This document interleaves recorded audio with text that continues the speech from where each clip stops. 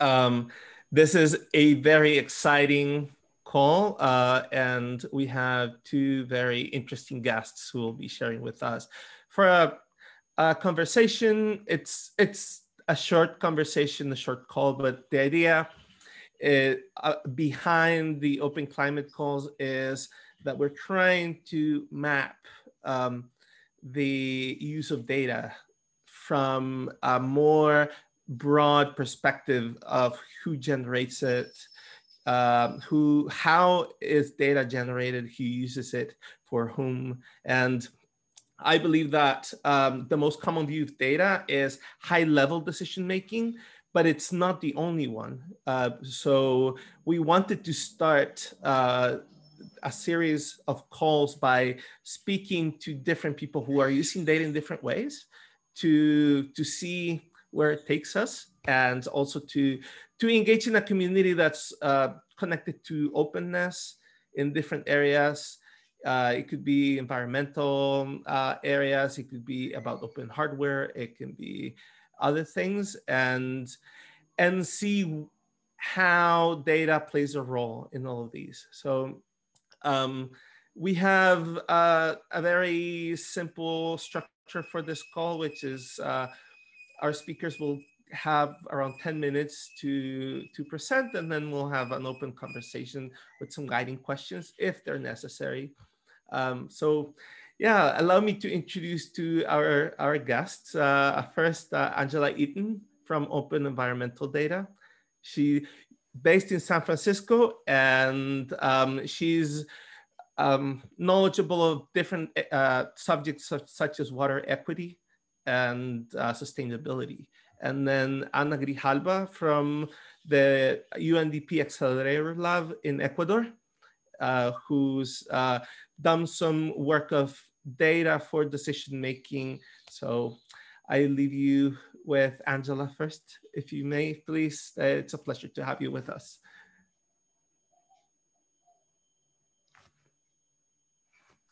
Sorry about that.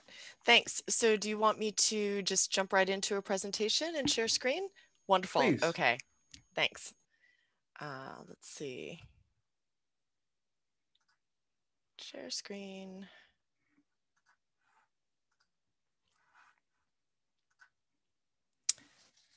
Yes? Okay. All right. So environmental policy, I believe, is strongly influenced by industry. But what if community ideals and nature were given equal weight in environmental decision making? Calling out nature here because I believe that we live, or should aspire to live, in community with our environment and other species. In terms of environmental justice, what I'm trying to affect is the active participation in decisions made about the environment by communities that are often disregarded in favor of the economic interests of industry. So I'm going to pose more questions than I answer, and I'm going to talk about what community participation in data gathering might mean and community-held data assets might look like. Why these formal and informal sources of information are important, even when it doesn't fit into accepted scientific method. And then I hope we can discuss. What am I talking about with community or publicly held open data assets? People tend to know what their experiences are. Quantifying those experiences allows communities to discuss those realities productively with government, industry, and as a group. What I've learned is that environmental data gathering has different meaning and approaches based on the community and on the individual. Later, I'm going to use the fires in California to look at the knowledge, data, and information and how it's generated by communities and individuals in ways that can be meaningful. We can talk about their potential to affect future government policy, industry actions, personal action, and personal interaction.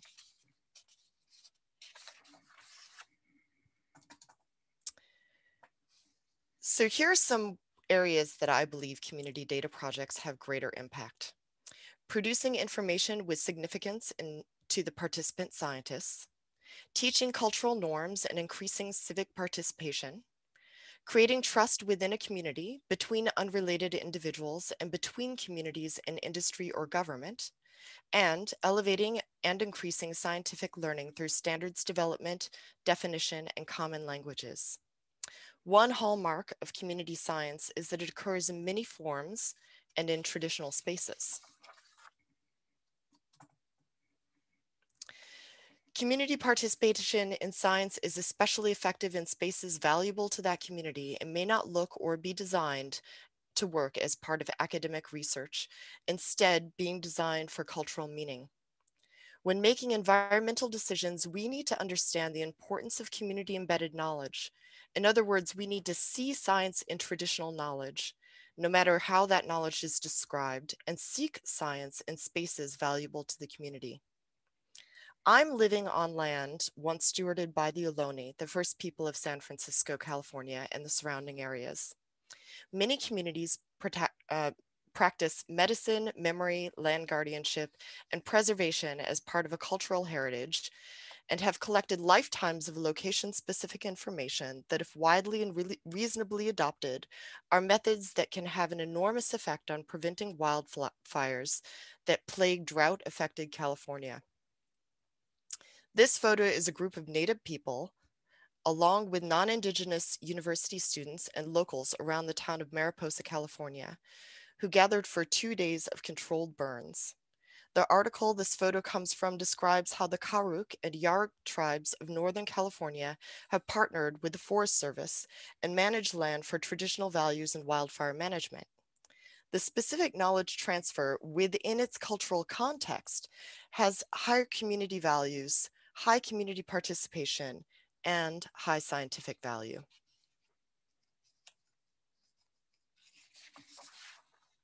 It also promotes high trust since traditions build trust.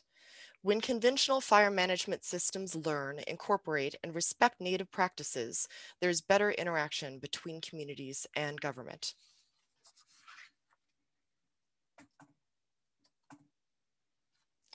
In the past 2 years, I've also focused on air quality monitoring at Safecast. And an important issue for air quality and other types of environmental monitoring is that communities have been burned by pseudo-participation. This happens when we're given the impression that we can affect change by just putting up a monitor, but we're locked out of the real empowerment of being able to reconfigure our roles with regards to digital services in which we engage. Pseudo-participation by design hurts the overall willingness to participate in projects or trust in government. In this case, full participation includes being the author of open data rather than the subject of closed data collection.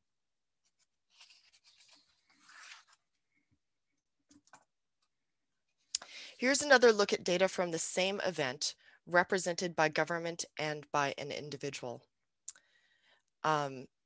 This is a satellite picture taken by the U.S. Oceanic and Atmospheric Administration of the fires in southern Washington, Oregon, Northern California, and Northern California as they appeared on September 9th, 2020. Where I live in San Francisco is marked with a yellow arrow down at the bottom. On that day, a thick, high cloud caused by fires hundreds of miles away blocked out the sun, making it look like night during the day.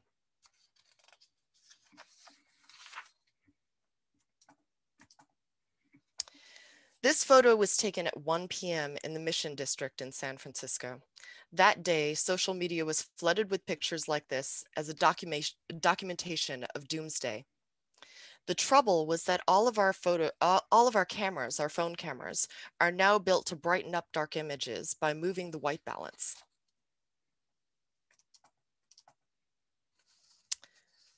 This is the unedited raw version of that photo. A friend of mine took it. In the previous photo, my photographer friend darkened the sky to better reflect what it actually looked like and felt to him. There are thousands of pictures like these that could be better used to understand at some future moment what happened on that day.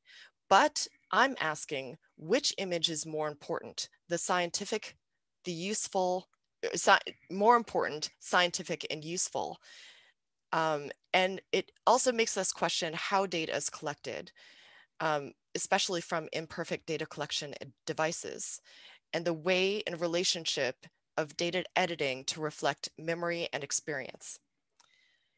In this relationship between raw and edited data, we must constantly clarify what it means, what imperfect data means, and how data is collected, what self-selection means, what assumptions all of us have, and what the subjective, transient, and temporal experiences affect that data.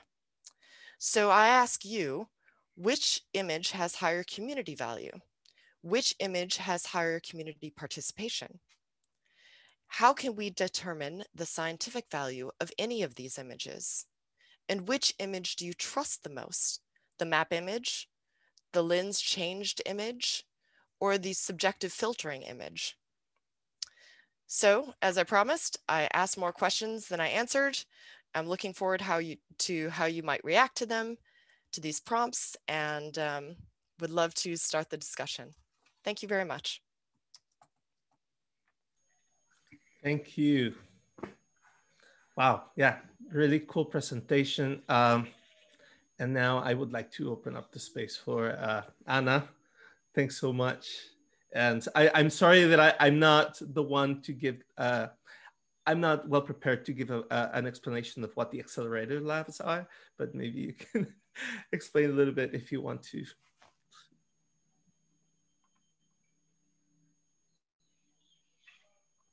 Hi, everyone, and thank you so much for the invitation. Happy to share this space of discussion with you all. So yes, the Ag Lab network of accelerator labs of UNDP is pretty much a bet that UNDP is taking to think and rethink ways of doing development differently. So I might not cover the whole methodology behind what the Ag Labs do, but just to give you like a brief hint, one of the paradigms that the Ag Labs try to break is this idea that the experts are the ones that have the solutions to the development problems and the work can be done from the desk. So rather than assuming that that's who holds the knowledge and the expertise, is rather working alongside with the communities, other actors that are involved, working with ecosystems of partners, mapping solutions that already exist, are coming from the people that actually struggle with these problems in their daily lives. And then also having a space to experiment and actually know what works and what doesn't. And by failing, also finding a way that that can be appreciated and we can learn from it. And it's also like a positive experience in the sense that now you know that does not work. So you definitely can try something different. So that is just like a very brief explanation of what the Ag Labs work like and what paradigms in terms of development we're trying to take ourselves apart from and find new ways of collaboration and work. So that will be like a very brief explanation of what they are, and happy to keep diving into further detail if you have like questions after our like little discussion. So for now, Emilia, let me know if you find appropriate that I go ahead with the presentation. I have a few slides prepared for it. It's I'm going to share with you based on a practical case how you can use open data. And I think it's going to complement very nicely what Angela has presented, that actually had a different approach on the use and understanding of how we can use data. So I guess I have already the permission to go ahead and share my screen.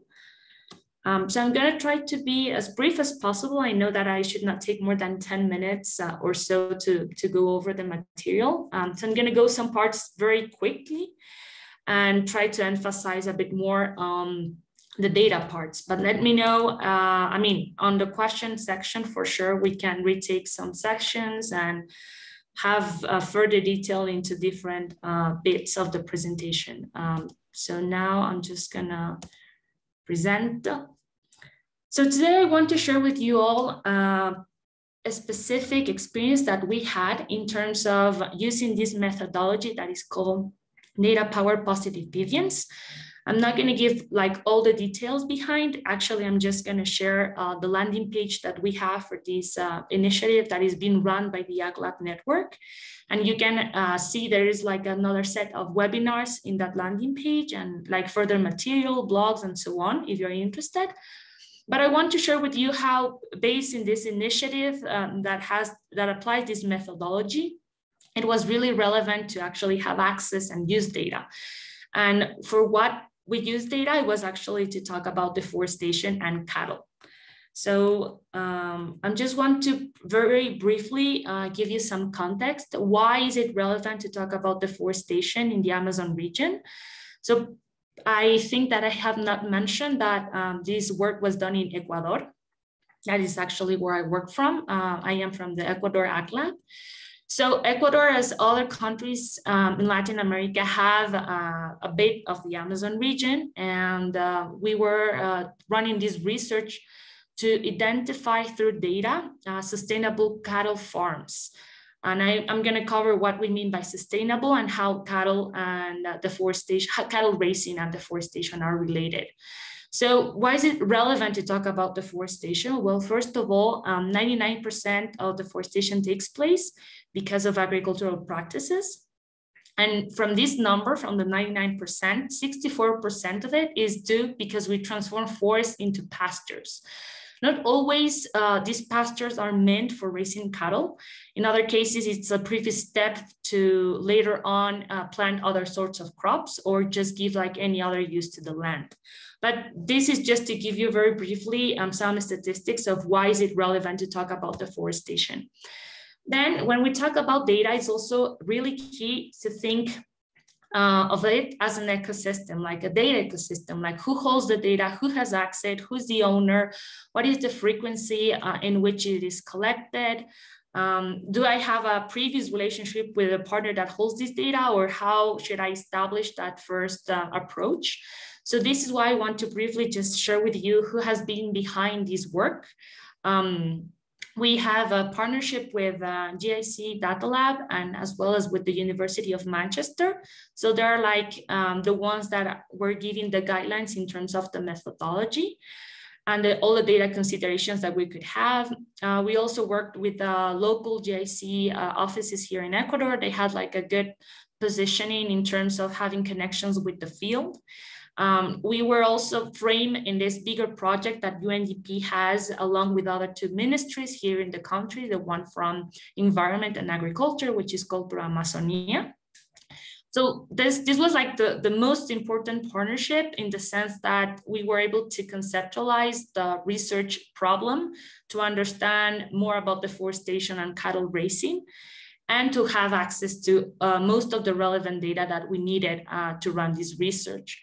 And finally, well, you have the UNDP Ag Lab that actually run the implementation of this whole initiative and is bringing the results. So that is like a first key point when we talk about data, to map who has access to this data, where is this data, how can I have access to it, and start working out these partnerships. So I'm not gonna give a lot of detail about data power positive deviance methodology. I just share with you that you can find further information actually in the link that is underneath the slide. But the general idea of this method is it's a mixed method. So we have a quantitative phase as well as a qualitative phase. So on the first phase, the whole purpose of this phase is to combine data and then run an econometrical model so that you can identify the sustainable farms based on data. And what do we mean by sustainable? We mean that these farms, in terms of their peers, have a lower rate of deforestation each year that we were looking at. But at the same time, while having that low rate of deforestation in terms of their peers, actually, they also showed to have efficient practices in terms of cattle raising. And by efficient practices, we look at how many heads of cattle there were per hectare of pasture. That is pretty much how you talk about livestock efficiency. So once that we identify these farms based just on data, then on the second phase, we want to learn about these practices. We want to understand these behaviors, to find commonalities between farmers that are PDs, so positive deviants, or are not. And that is pretty much how the method is thought of.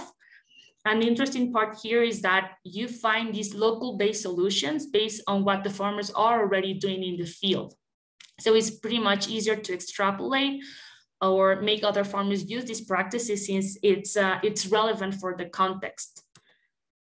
So just to so that you have an idea in terms of where, when, who. This was run in 2 counties in the Amazon region of Ecuador. You can see their names there. There's one county that is in the north part, another one that is in the south. We did this research for 5 years. So we looked at information over 2015, 2020. Actually, the research as the whole took just 1.5 years, but we look at 5 years of information. And our unit of analysis was the cattle farm. So in terms of data sources, and here I want to share with you what we use. So we use satellite images, we use cattle vaccination registers, we use cadastral data. We also use socioeconomic information to better understand the context of these counties. So here is like a first big step in terms of data after having this data ecosystem is to combine different sources of data.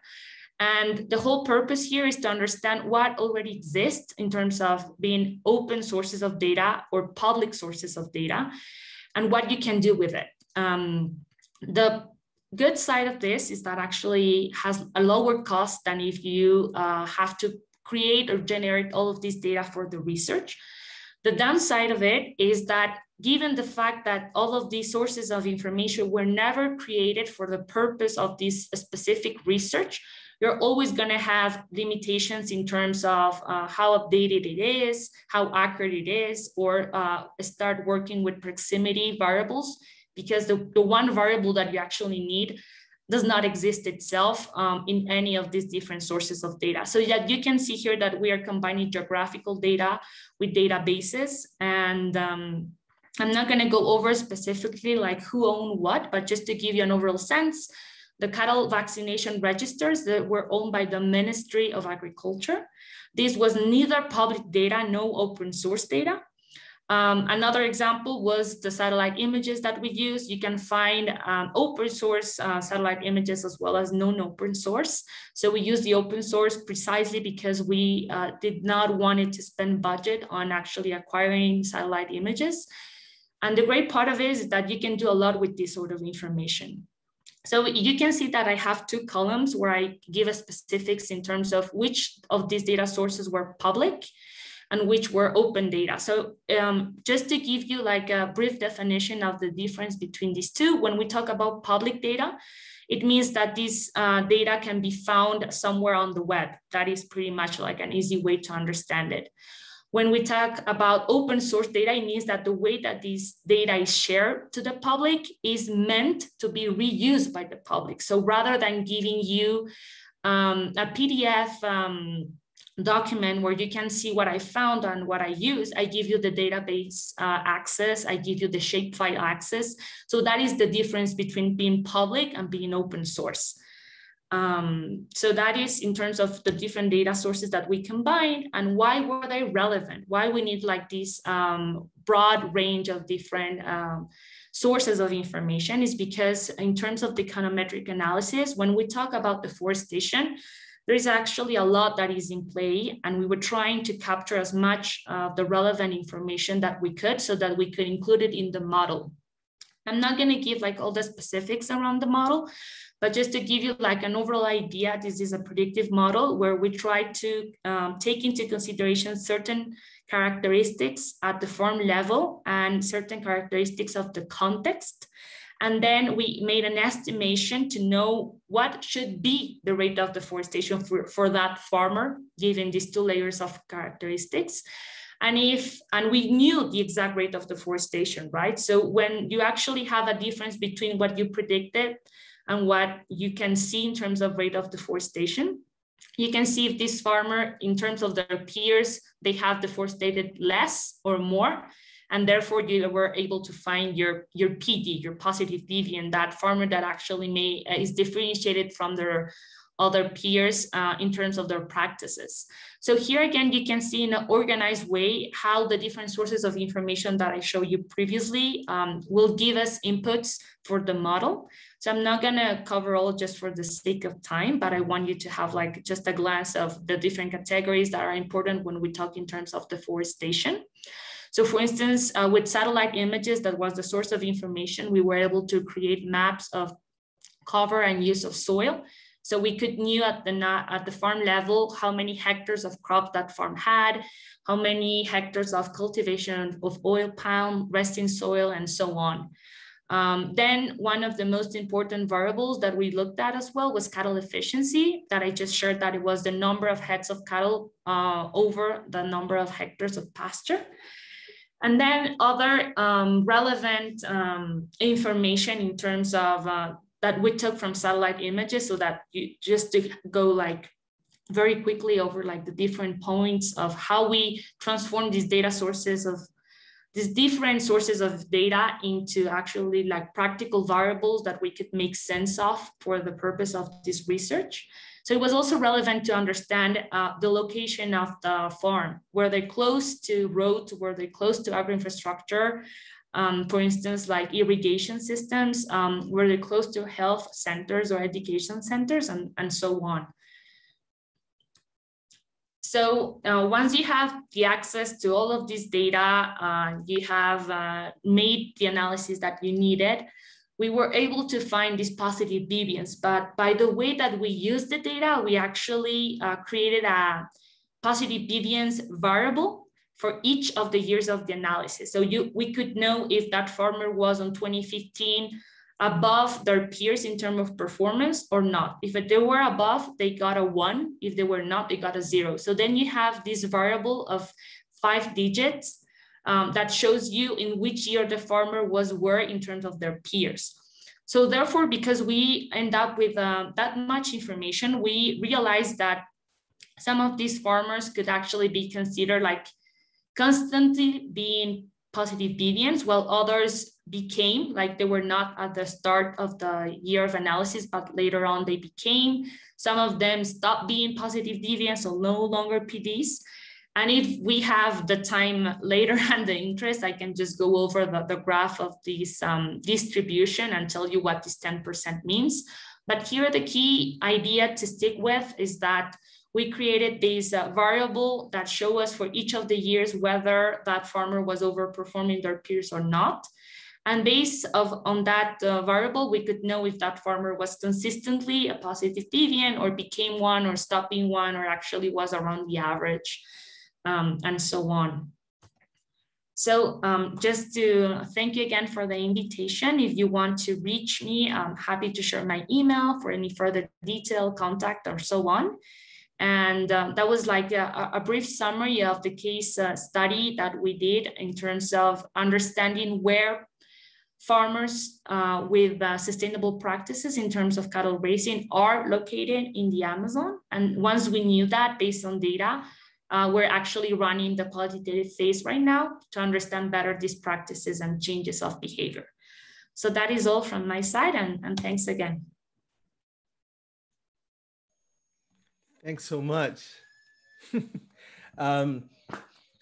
Well, yeah, so now we have some space for discussion, and I'd like to begin by reminding for those of you who are coming to the call that we're organizing these as part of a series of calls to map out how the open source community is working with data, and specifically how different stakeholders make different use of data. So I'd like, I only have 2 guiding questions that might help, might not, depending on how everyone else wants to drive the conversation, and that is okay. But I'd like to begin by taking what really drew my interest the most from Angela's conversation, that I think that can relate to both, which is the gap that has to be bridged between experts and non-experts. And I'd like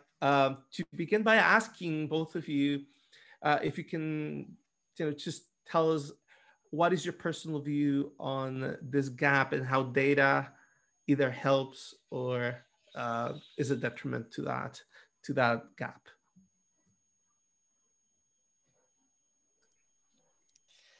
I think one of the things that that I was trying to outline was that there's a lot of different types of information and knowledge, and that it doesn't all fit uniformly into numbers and rows, columns and rows, and that one of the interesting things that I think that we could be doing right now in terms of equity and inclusion is to figure out how to capture knowledge that people want to offer into a system, into a data system, and how to make use of that for greater public good, to add a community voice.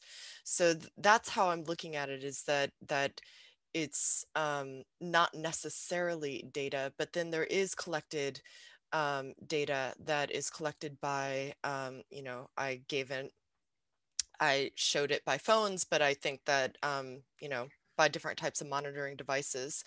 And then it's about looking at communities and about density of data, and how data density within communities created by either individual actions and accumulation, or as groups decide to do monitoring of a system, looking at the asset. Hopefully it's an open data asset, but looking at the data that's collected around that as being the density as being the important part of it, as well as the collection process.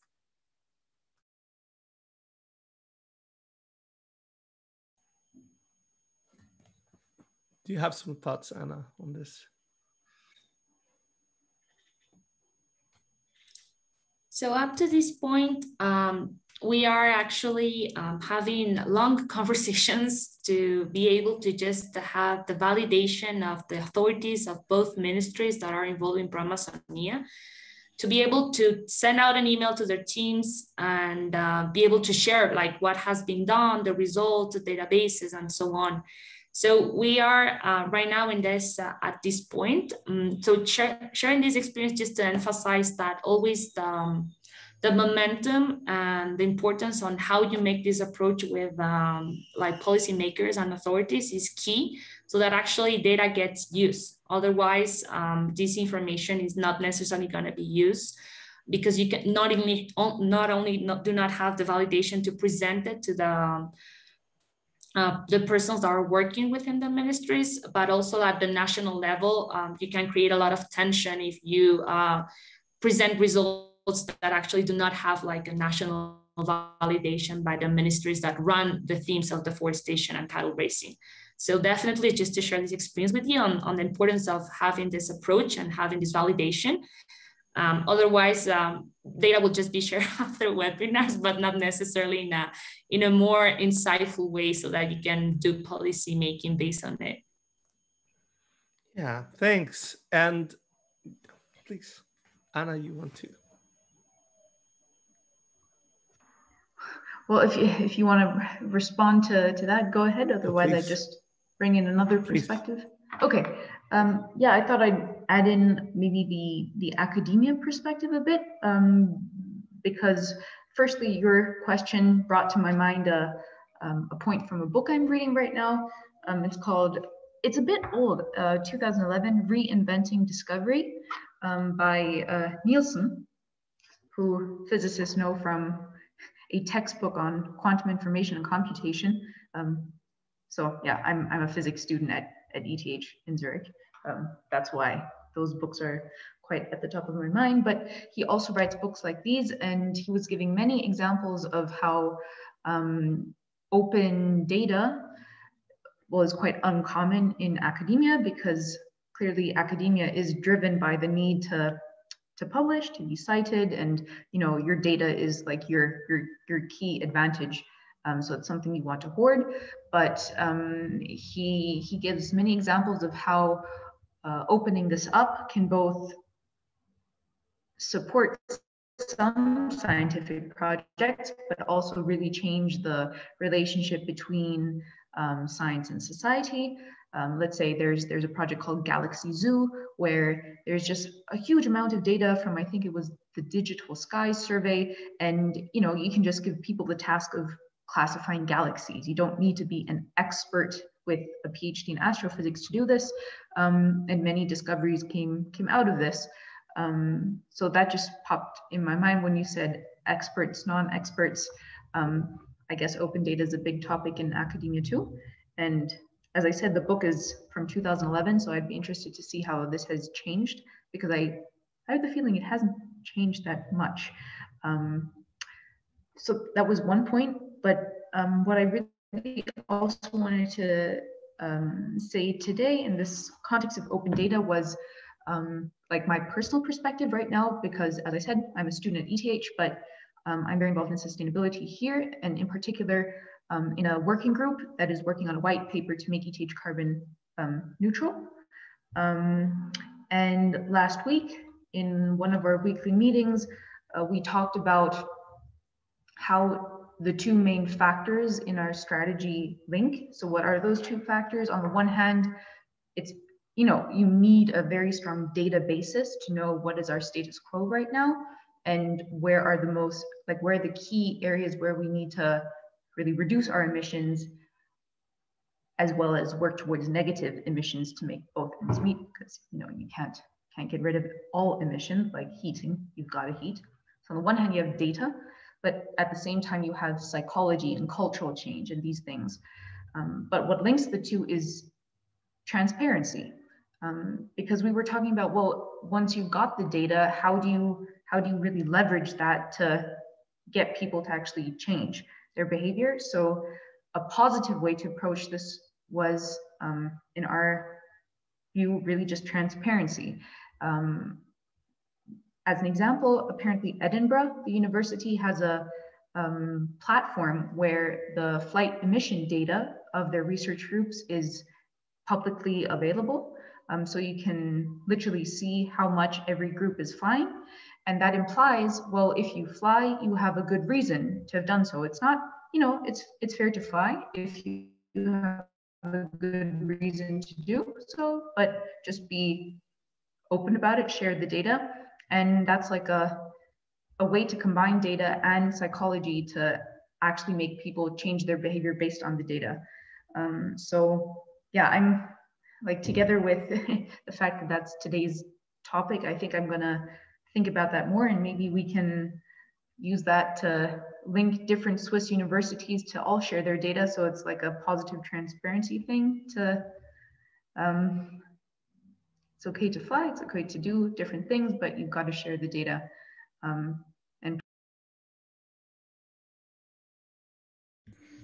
can I go and just just a short comment.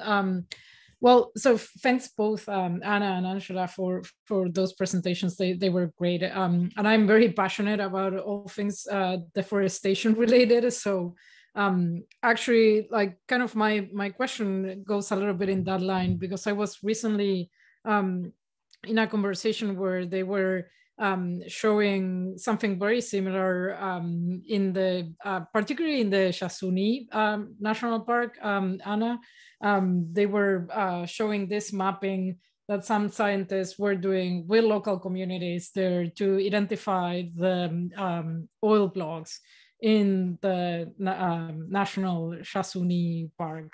And I was sort of thinking that both of you presented kind of this very like high level data that gets extracted from satellites, and then that information, how is complemented with the information that people that are in the ground actually have about their own communities. And not that I have any, like, I don't know if I have like a question around it necessarily, right? But I thought it was like kind of interesting to see how like we go from those satellite data to all the like local stories and information that is like happening there in the ground, right? Yeah, and not that I necessarily have a question on it, but I thought that was interesting to see. Absolutely. I think that your comment has actually like two different points. The first one is, okay, once we have this very macro level data as the one that we have been using for this initiative, like how is that even relevant to really know like the real context? So luckily in the case of this methodology, is like a mixed method. So actually, once you have identified these farmers through all of this macro information, you have the chance to actually run interviews with the farmer itself and make and check if it makes sense what you found on the big data that you were using. And actually what we have come up with up to this point is that most of these farmers do not necessarily think that they have a forest, you know, like this remaining vegetation that we saw from satellite images. They do not necessarily perceive that as a forest. So when you ask them how you preserve these forests, they tell you like, what forest are you talking about? So that is like a first interesting result of this. So here, I guess we can have like different hypotheses of why that answer. So first of all is whether the farmer has or not actually like a conscious in terms of the vegetation that is left that we're naming forest. That is like one hypothesis. The other one is that given the fact that at the national level, the definition itself for forest is that it has to be like this massive area of like a real forest that actually also allows to preserve, also has this function as a habitat for animals. Of course, the forest that we're talking about in the farms, they no longer have animals there. That's like obvious.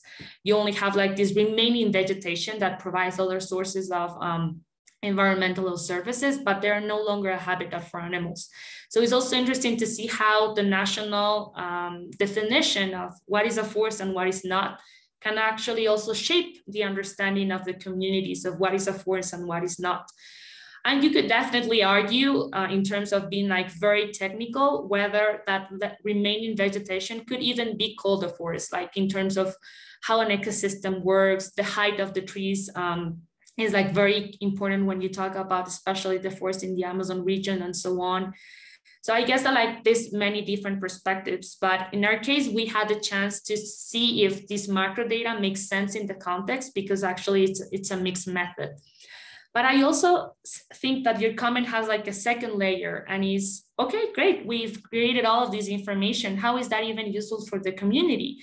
Is the community even aware of this analysis, of this initiative, how they can make use of this in a practical way because they're raising cattle, right? And we are finding sustainable practices for that. So how is that useful for them? And I think that here is like a big paradigm that we were not really able to break on this initiative, but it's something definitely that the Ag Lab has as a main principle when we use data, and is to break this idea that we create data for policymakers, as policymakers seen as the local or national government, the authorities, and thinking of policymakers as everyone that actually has a saying or an action in that one theme that you're working on. So if you're talking about deforestation and cattle raising, farmers are policymakers, definitely, because they are directly implied with this action. So rather than just having this extractivist relationship with when you survey, right? When you go and ask someone, it's more of a, I take information and thank you so much for your time. It's actually breaking that relationship and trying to think the farmer as the main policymaker of this information that we're collecting. As I mentioned before, unfortunately, we were not able to include this vision on this whole work from the very beginning, but this is definitely something, one of the downsides of this work might be the fact that we were not able to put the farmer as the main policymaker and guarantee the use of this data. Also taking into considerations that farmers might not necessarily feel confident with fancy applications or digital applications, like how can you make this data easy to use for them? Because when we were talking about like public data, open data, I think that the third step that is equally important is using the data. If I share data in a way that just, I don't know, like 2% of the population can use, therefore I'm failing. I have to think about other ways in which I can share this data in a much easy way to consume. So yeah, that is what I also wanted to comment on your comment. Is Michelle around? Yeah, thank you. And thank you both for the really great presentation. And a question I had, I think you've spoken really well about the role of data in addressing these environmental issues. And I was wondering if you had, because one of our questions of doing this series is also around a general hypothesis that the open movement could do more for the climate crisis. and whether you had any advice or suggestions or gaps that you'd see when we think about the open movement more broadly, and how we could, I don't know, better mobilize and be more effective as the open movement in addressing the climate crisis. Absolutely. I think that the two last reflections that I share might be like a good guide to think about policymakers in this like micro scale rather than macro. So if farmers or the ones that are like mostly implicated with this change in terms of climate change, of course, that is not like because it's their responsibility and the rest of us were not guilty in that sense, but rather because we put pressure in those that actually work with the land or fish, so that we can have access to these resources, right? It's like we put pressure that these actions take place. So I think that open climate movement, one way of seeing it is actually thinking of policymakers as these individuals and how we can make data useful for them. So as I was sharing before, it's easy to make, it's easy to share for me the results in a shapefile format or on a map on a digital web platform for academia, for instance, or other NGOs that work on environmental issues. But if you ask me, okay, how you make that useful for the farmer, then it's a completely different logic. I would have, first of all, to ask him, I've been collecting this data. What of this data you think it's useful for you? Or how can I narrate the data in a way that makes sense for the work that you do? So in that regard, it's definitely important to co-design the work, the way that you're going to share the data with the farmer. When in the other scenario is much easier because it's more of like these standard ways of sharing data, right? Like just databases, shape files, web applications, dashboards is like but who has access to this and actually can use them is not necessarily the farmers in this specific scenario. So I think those are like two practical suggestions on how we can make an improvement in terms of climate change action by involving those are actually directly implied through data. So I really am enjoying hearing about that, because I think that when I'm thinking about the farmers as being primary policymakers and how data is used and who gets to use the data, I'm really looking at data as a two-way street. So there's the importance of who gets to have a say and, you know, whose data gets to be presented at those meetings of high-level policy making, but then who gets to have a say and how data is presented to the person on the ground doing their policy making.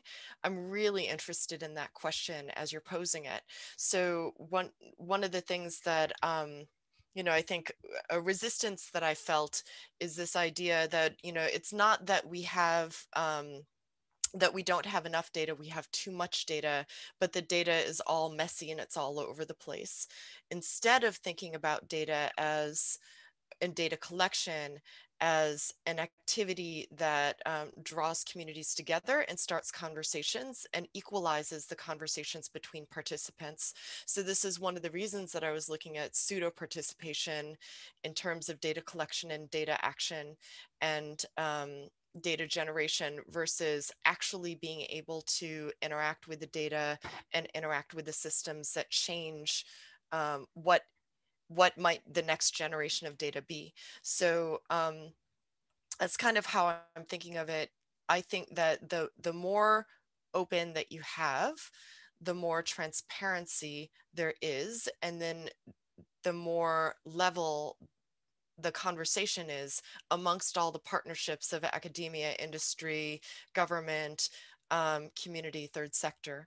So those are things that I think that I'm interested in. And I think that a lot of it is about creating awareness about when you participate in any kind of data generating or data monitoring or data exploration, at whatever level, in whatever part of society that you find yourself in for that moment, because we all reside in those different spaces at different times, that that we are observant of how we are collecting that data and then pushing for open to create that transparency.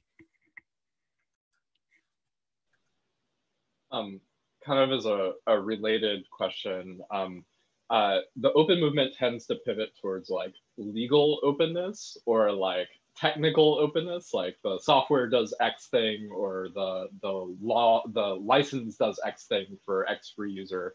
I'm wondering if in your encounters with open and this like literacy problem and access problem that you're describing, Anna and Angela, if there's like other classes of openness that you would want like the open movement to address, like something other than the legal and the technical openness, but social or communication or format or like what else is going on there would you want from the open movement if we're like, this is openness? I think greater interaction. I'd like to pull it out of it just being a scientific endeavor, that if you have to have a degree or some sort of understanding of things on a highly technical, very trained, if that's the only way that you can make meaning out of this data, then the, you know, as Anna was saying, the open movement then has failed.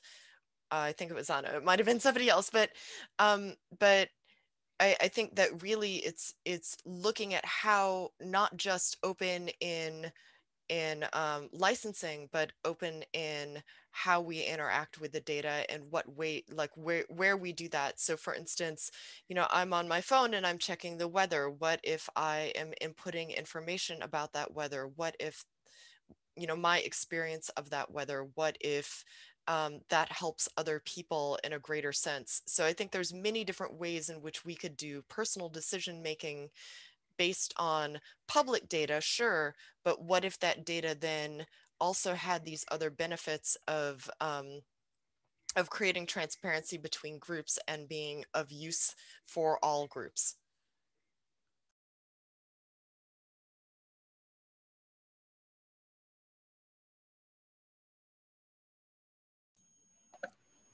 Yeah, I think this is really cool. I see what Angela's mentioning as enabler of decision making. It is open as long as it reaches to generate the desired impact in the persons who are using that information or that data. Make no mistake, I believe that it does need to have it does need to be licensed as open, and that it does not, you know, private data, even if it's presented, is still private data, and I have issue with that. But I do think that public facing data still has better use. And then how far can we take that in terms of having conversation with each other? Yeah, and I actually, my second question was on that line, on both of your experiences as professionals in taking decisions. What role does having the liberties of remixing, distributing, etc., what is the added value that you can express? And I know that may be a basic question, but I would like still to explore it from your personal perspectives and from your experiences in working with other people, etc.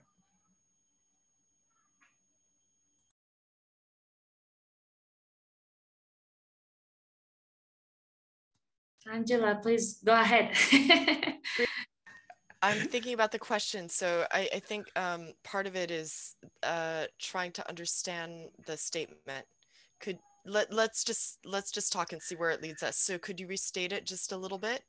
Yeah, how would you describe that is the added value that having the liberties of open source give you? Because Anna was mentioning, for example, the difference between public and open, and they're both useful, but that there's an added value, and that is why she was mentioning it. So I wanted to hear about this is what's, you know, it generates this much more impact. So I think that whenever you have closed data systems or hidden data systems, even if they're meant to be open, but they, you know, but they're not accessible, you create, you know, my data versus your data, and we're arguing about, you know, whose data is most appropriate to be using for answering this question. I think that when you have open data, then you're not arguing about the data set and the legitimacy of whose data it is, because if it's truly open,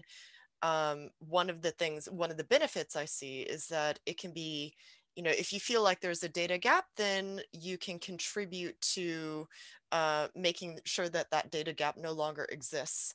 And so there's more participation, and there's more of a, we have a baseline of this information and we're all looking at it in the same way. We're all able to participate with it in the same way. It's not you're collecting it and I don't believe you because it's yours.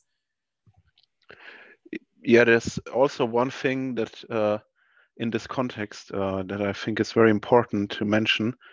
Like with all the sustainable topics, there's a lot of greenwashing actually going on. And you can actually prove things with open data and open models so that you can have a common measure about what is sustainable and what is not sustainable. And I think this is the largest value for open data in the area of sustainability. And I think organizations should prove with open data that they are sustainable, and not in the other way declare themselves sustainable and then later on somebody asks them how do you measure that? And if there is no measure and no way to test it, or to let's say to check if this is really been done or if it's really sustainable, then everybody can declare himself as sustainable and the world is rescued, let's say. Just my thoughts on that. Yes. So just to very briefly add up, and also just to say goodbye, because I have another meeting, so I have to run to the next Zoom call, would be that I think just another reflection when we work with data is to also be honest that there might have been certain points where you could have taken technical decisions differently, and that would have brought you to different results. And that can be seen as a failure of the method or a failure of the decision itself. So just to be more calm in terms of all data can be, we can always have better data quality. We can always improve the method. So if we're okay with that, and we are open to receive critiques in terms of, but why did you use this variable? Like that variable is not updated. That means that your model has no academic support or so on. That is like always part of the discussion. So I guess if we are institutionally also back up by these conversations that might have in terms of the validity and importance of the data, I think that more sources of data will be open, because I think most of the fear around data is that what if I know that this data had some issues and I don't want to share because others are going to know. That is some of the part, not all of it, but a bit of the part. So if we can just share data and be honest on the limitations that it has, it's not the solution to everything. Some of the data is not updated. Some of the data are proxies. Some of the data might have a misinterpretation of the information because of the AI behind it. If we can just be like more honest in terms of these limitations that data has, I think that it will make it easier, the exercise of sharing it in the first place. And then it's like the whole logic of who can use it. Is it in the right format? And I think that that is connected to the question that was brought before in terms of how we can be more open. I think in thinking about if I share a shapefile, who can use this? Is that the right format? Is like those two questions are good questions to ask ourselves to know if like a broader audience is included in the use of this data. So I just wanted to share those two last reflections, and thank you everyone again for the great and insightful conversation. We'll be in touch. So have a nice day. Bye. Thanks so much. And Bye. yeah, I think we're a little over time, so it's best to close the call. To thank both of you, Angela and Anna, and to remind you that on May 25th, we have our next call, and the topic is what content gap questions are the open movement missing in relation to the climate crisis. So yeah, we'll be spamming you on social media, and we're looking forward to have you there. So thanks a lot.